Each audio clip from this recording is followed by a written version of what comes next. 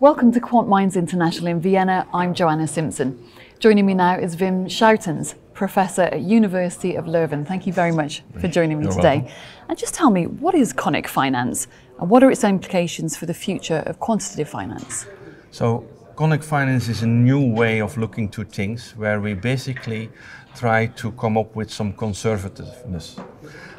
Instead of saying things like we have done before by taking expected values, we are now basically going to see where the risks are and where we have to either overweigh or underweigh, and that leads then to a new price.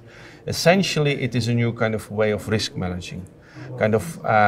We had several crises and we went from traditional risk management of looking to a standard deviation, then we went to a value at risk, and then we went to an expected shortfall, and now we're just doing it in a little bit more sophisticated way, where we don't put all the weights on one particular quantile like value at risk, or a kind of equally weighted number of quantiles like expected shortfall, but we have a nice curved weighting of all the quantiles that we are thinking are important.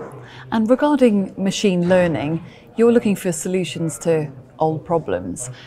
What is it that you're trying to solve and why? Well, I've been attending for more than 10 years QuantMinds. Back then it was called differently.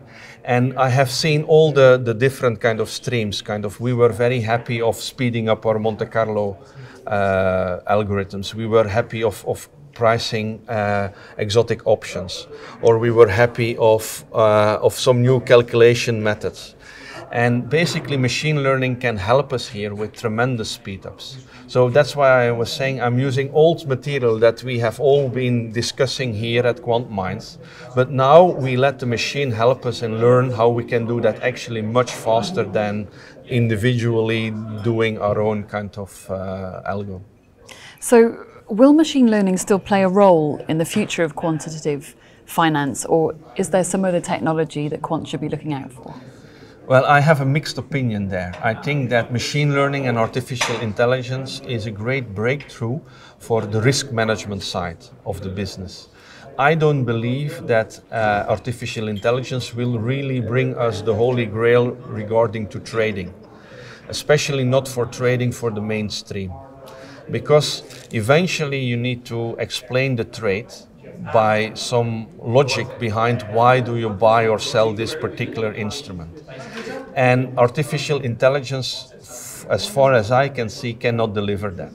To give you a simple example, there are artificial intelligence trading strategies based on Twitter kind of data.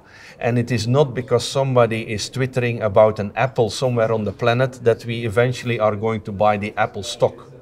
And so even if the algo would say buy the Apple stock and the explanation is because there are some tweets around, that's not an explanation that I buy to put my money on the table.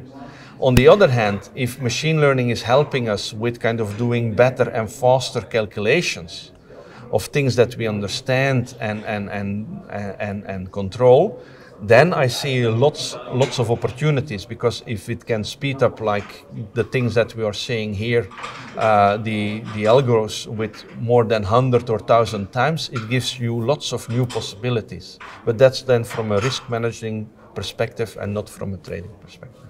Wim Schoutens, thank you very much for joining me. You're welcome.